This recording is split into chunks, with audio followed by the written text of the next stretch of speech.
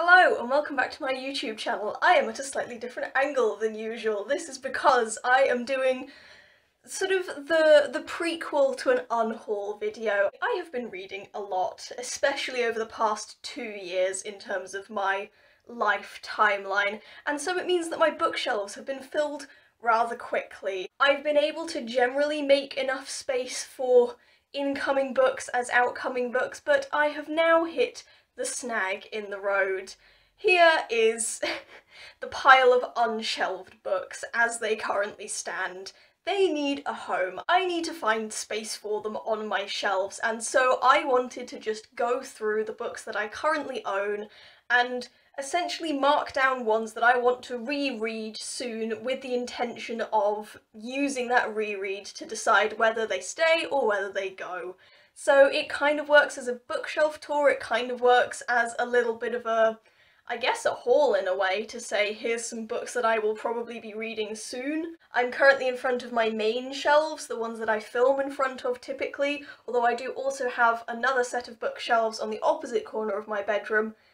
If I can get them in frame, if I can sort that out, I will also be doing that shelf in this video. So we'll start with the topmost shelf that you really can't see that well. Very simply, on that shelf we have the pseudonymous Bosch books. I reread those last year as a form of childhood nostalgia, really enjoyed them, decided I definitely want to keep them for a reread in the future, and then next to them we have all my Harry Potters. We know how I feel about J.K. Turf Rowling. We know how I feel about Harry Potter though as a series. I really like the books. Will I ever reread them? I have no idea, genuinely. However, I do know that I want to keep them. I can't let go of them. The flaws of activism.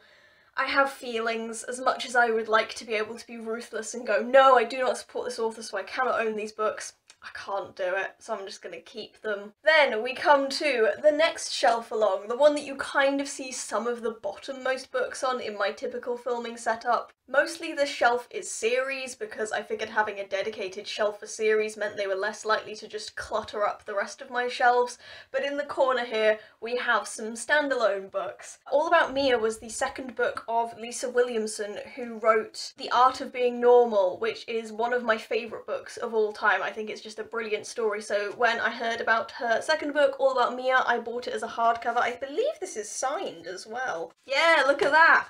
We got a book signature and everything. Nice. I definitely want to reread this one. I held back on rereading it because I found it very triggering as someone with emetophobia, fear of vomiting, because there is a lot of vomiting that goes on in this book. The main character is a bit of a wild child. She's the middle child of 3 siblings and is the underachiever as far as her family is concerned, so she kind of overcompensates by being a real party girl. I think that's the main reason I've actually held off on rereading this, but I remember it dealt with some really interesting themes, and I definitely want to give it another go. Ooh, anything that isn't this. I bought this one. Well, I didn't buy it. I was given it as a Christmas present because I had read it in my school library back when I went to school and really enjoyed it, and now I don't know why, because I remember this is a dystopian book and I am not a big fan of dystopias. However, I did like this. However, do I still have the same reading taste as like 15-year-old me? Who knows? I would like to give this another go though, because I have not read this copy. Like, this is an unread copy of the book, and I feel like I should at least give it one chance to fulfill its role before I go, nah. See, this is why I need space on this shelf. I now own Heartstopper Volume 4, and it needs to sit up with the others, but there's no space currently. This is fun, I'm enjoying this. Gonna scoot round here. As far as other series go, we've got the Scythe series. Oh, this is a weird angle. See, I'm a bit tilted, because my filming setup's a bit tilted. Let's hope this isn't super off-putting. So then, in terms of series, we've got the Scythe series, which I read last year for the first time and I absolutely adored it. Next to that, we have the 13 series, which I did a video on recently. Again, really enjoy it. Then, next to that, oh, what's this? Oh yeah, this is a gift that I got given by my granny, which is a very beautiful edition of Tales from Shakespeare, which is essentially little mini prose versions of all of Shakespeare's plays to make them a bit more accessible, but it's got these beautiful swirly painted edges and it's got leather corners and a leather spine. It's also just a really old copy. What does it say? 1891. That just sits in there because, as you can see, my shelves have these lovely brackets on them to hold them up, but it means that you have to put short books there, otherwise it smashes the edges of the pages and destroys them. So I have rogue books that sit on those little bracket sections so that I don't fuck up my nice copies of things. Now we come to an interesting series of books. These are the Garvey Smith Mysteries by Simon Mason. I picked up Running Girl probably 2 years ago now. I think I read it in 2019 and thought it was spectacular. I thought it was a really, really well done, really, really interesting murder mystery. However, I absolutely despise the protagonist of these books. Garvey Smith, the child genius that he is a supreme dickhead and I absolutely despise him, and yet I still enjoy these books. I think Running Girl is the best of the 3 that currently exist. Now this is making me want to see if there's a 4th one out. God damn it, I told myself I wasn't going to buy any new books. I don't know why I like these books given I hate Garvey so much, but I do. Hence I have all 3 of them. I definitely want to do a reread of these at some point, at the very least because I want to talk about my feelings about the books in a bit more depth. And it's been a while since I've read them, but definitely keeping these. Now we're on to second shelf. This is going to be harder for me to twist around and talk about things, but we'll go from the end again. That's a photo album. We're not going to talk about that. Actually, you know what, yeah. These are baby photos of me, I should say. This is me when I'm like maybe a year old. You can't see that at all because of the camera.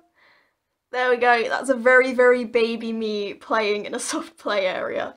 There you go, that's the only one you're getting to see. We've got some non-fiction books here. Then I've got CDs, I've got some little poetry pamphlet things, including, this is the booklet from when I was invited to Foyles because I was a runner-up.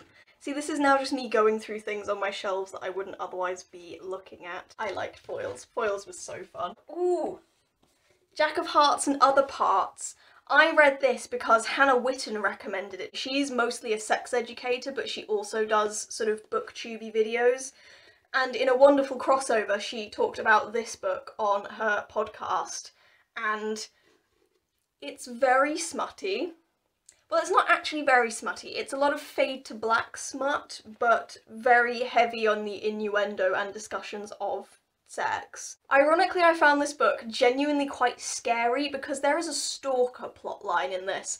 I like murder mysteries. In fact, I really enjoy good murder mysteries. However, they don't creep me out a huge amount. You know, they're tense sometimes, they're thrilling, but they don't scare me. However, the main character, Jack, in this gets stalked by someone he doesn't know, and so a lot of the plot is him trying to work out who it is who's sending him these, like, threatening messages, and that genuinely freaked me out a lot. So, you know, this book is interesting. I should definitely reread it soon, because I've only read it once. The Boy Who Steals Houses, I mainly bought because it has an incredible cover. Like, look at those shiny keys on that navy background. And then it has a lovely yellow back and a yellow spine as well. I thought it was beautiful. I was interested enough in the blurb to justify getting a book, mostly based on the cover. And I did enjoy it. However, it is a long book, and I don't think it justifies the number of pages that it takes up. I don't know, I think this would be another good one to reread, because I'm slightly on the fence about it, so I can truly go, do I keep it, do I get rid of it? Yeah, my lovely little collection of Sarah Moore Fitzgerald books. Okay, honest truth. Apple Tart of Hope is one of my favourite books of all time. I don't want to say it is my favourite book of all time because I'm very predictable and can't actually choose a favourite book. However, it's phenomenal. I cannot recommend it enough.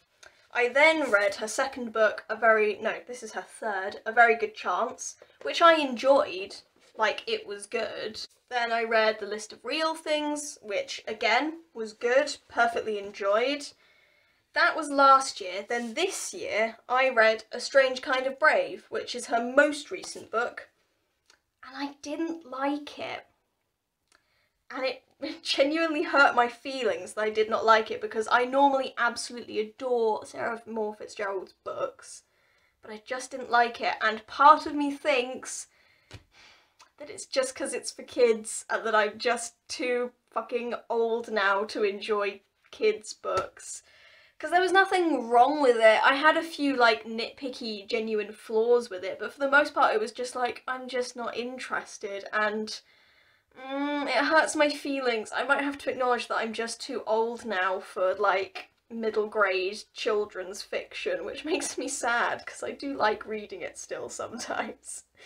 But this might be worth a second read in future just to double check I don't like it, but these two, The List of Real Things and A Very Good Chance, I definitely want to do a reread of, because I've only read them once each, haven't read them since, and they've been taking up space on my shelves, mostly because all of her books have very, very nice spines as well as covers. Gotta be less sentimental.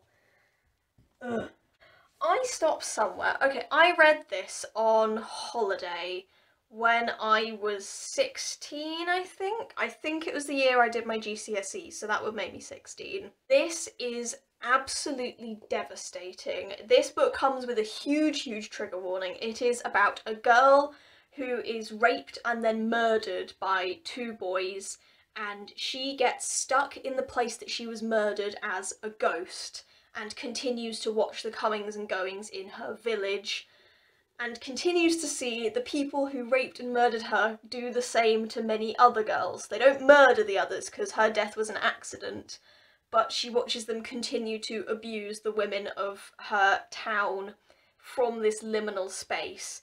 And so she talks about her relationship with the boys up until that point, she talks about the aftermath, she talks about their trial because the boys get convicted for her murder, and it is absolutely heartbreaking and devastating, and it made me angry, and it gave me so many very, very intense feelings, and for that reason I thought it was an excellent book. I have not touched it since though, because it's horrible. It's about horrible, horrible subjects, and it's incredibly difficult to read.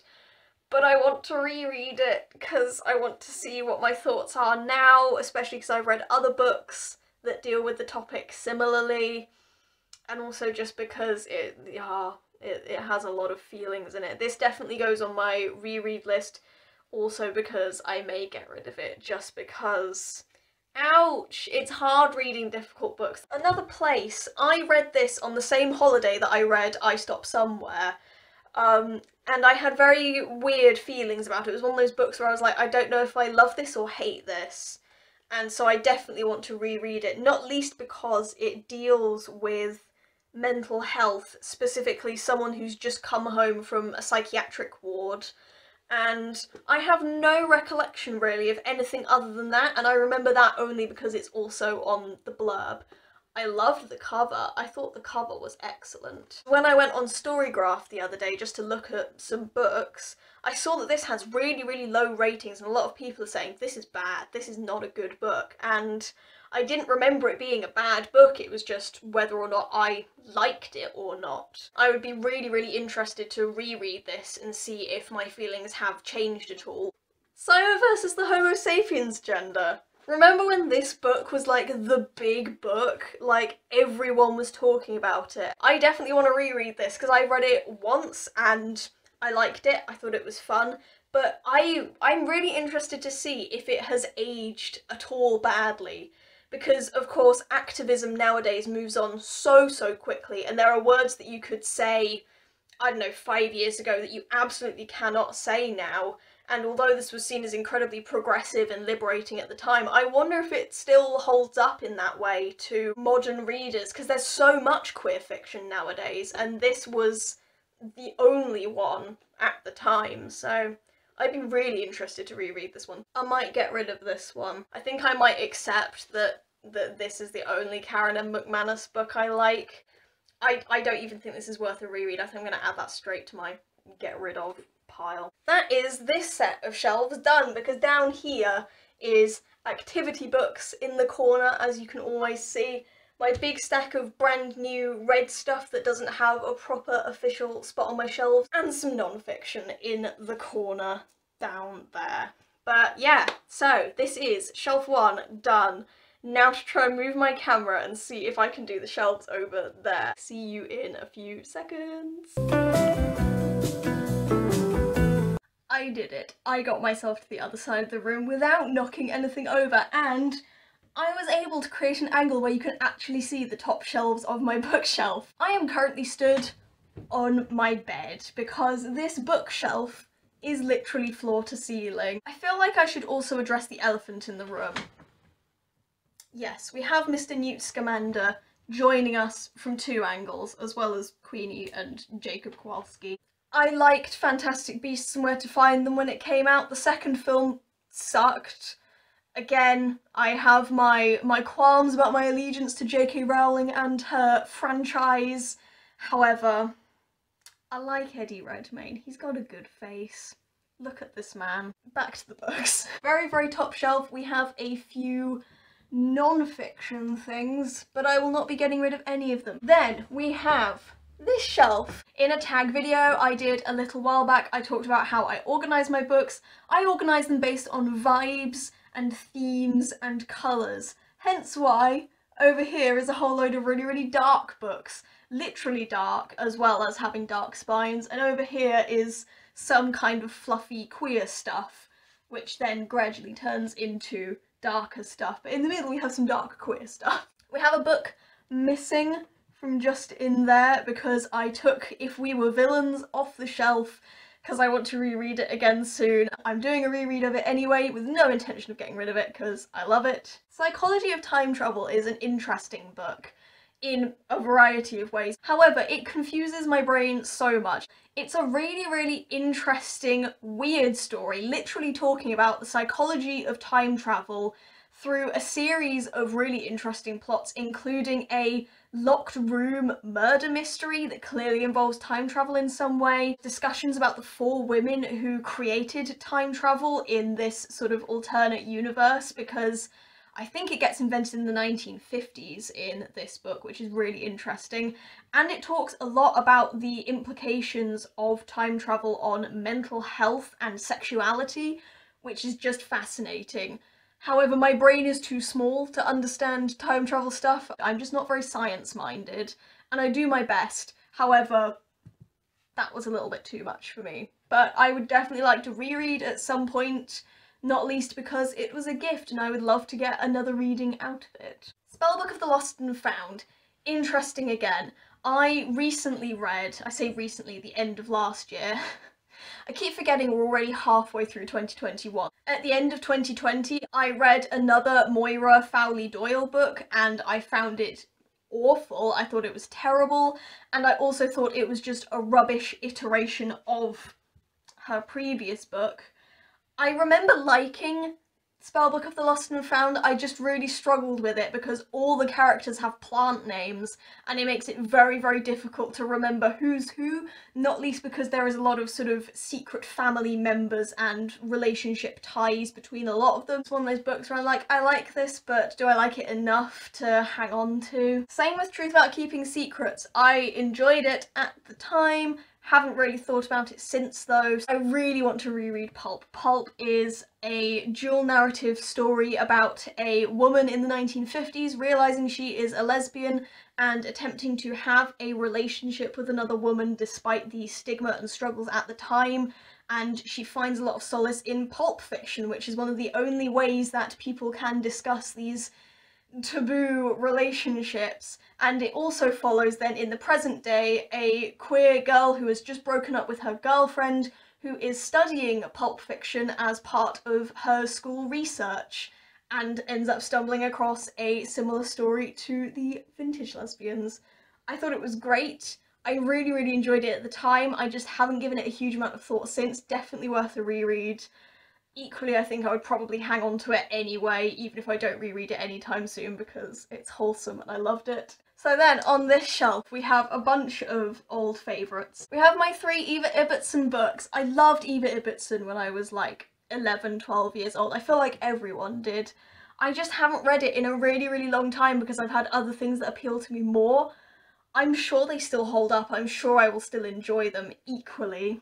It has been a while. They definitely need to earn their spot on my shelves again. Art of Being Normal, like I mentioned earlier, this is one of my favourite books, and I believe it was this book that actually introduced me to the concept of being transgender. I want to see if the language in this holds up, similar to Simon versus the Homo sapiens agenda. This was groundbreaking to me at the time, and for a lot of people, I'm pretty sure. However, I don't know if it still holds up. I think it has some very binary ideas about being trans. I certainly know it doesn't talk about being non-binary. It'll be interesting. Also, look at the colour there versus the colour there. The sun damage that my books get here because there is a window just in front of where the camera is. The Lie Tree. I definitely need to reread The Lie Tree. The Lie Tree is a Frances Hardinge book. I love Frances Hardinge. This is excellent. It's just been a while since I read it. Definitely worth a reread. Equally, I am certain I will end up keeping it. Goodbye Perfect. This, oh, that shine. Beautiful. Destroying the Lens. This is another Sarah Bernard book, just like Beautiful Broken Things and Fierce Fragile Hearts. And again, it deals with some very, very interesting stuff. This is about a girl whose best friend runs away from home just before they're meant to start their GCSEs, and she runs away with her mystery boyfriend. She's been very, very secretive about this guy she's been seeing, and what's the protagonist's name? Eden. Eden is unsure about this guy that her friend is seeing, and then when her friend goes missing, she finds out who it is. I will spoiler if you won't want to know who it is. This gets revealed very, very early on, but it doesn't say on the blurb, so I wouldn't want to actually spoil. The boyfriend is her music teacher. Yeah, it's dodgy, it is messed up, it asks a lot of questions about young women's agency, female friendship. I remember thinking it was really well done, equally dark. I would love to reread this. Heidi. Everyone knows Heidi. I'd love to reread it. It's been ages since I read it. Ooh. Silence's Goldfish by Annabelle Pitcher. Firstly, the little fishies on the spine are adorable. Secondly, this was really, really interesting to me when I first read it, and I think it was one of my first experiences with like proper girls' YA literature, and I found it really, really interesting to experience that. Equally, just see me bouncing on my bed trying to get my balance properly.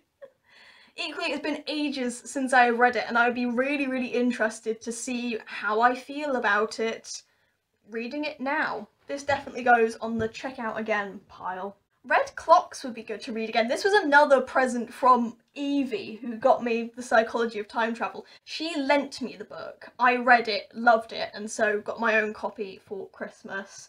Really, really interesting feminist study of what it means to be a woman, talking about women's reproductive rights. It's like beautifully but gorily written. There's a lot of vagina imagery, which is really well done. Equally makes for some quite strange reading at times, but like in a good way. Silence of the Girls, amazing. A retelling of the story of the Trojan War, which if you've read the Song of Achilles, you'll know about that. From the perspective of Briseis, who is the kidnapped wife of Achilles, and it is horrifying but brilliant. Then we have Cinderella is Dead, The Poet X, Long Way Down, all really, really good books by Black authors. Would recommend. Now, time to scoot down to some lower shelves. See you in a second. Right, here we go. 2 new shelves of books. I will remove the watering can that is now only for decorative purposes because I killed the bonsai that it used to be used for. Here's some of my more kidlit stuff that I have still hung on to. Perks of Being a Wallflower. I own mostly for functional reasons, just because I feel like I can't get rid of it. I don't know how I feel about the book necessarily. It's one of those books that gives me like a not necessarily nice melancholic feeling in my chest. However, it feels like a sin to get rid of it. These are my Emma Carroll books. I really liked Emma Carroll when I was aged sort of 13, 14, 15. She writes quite nice historical, vintagey feeling girl stories.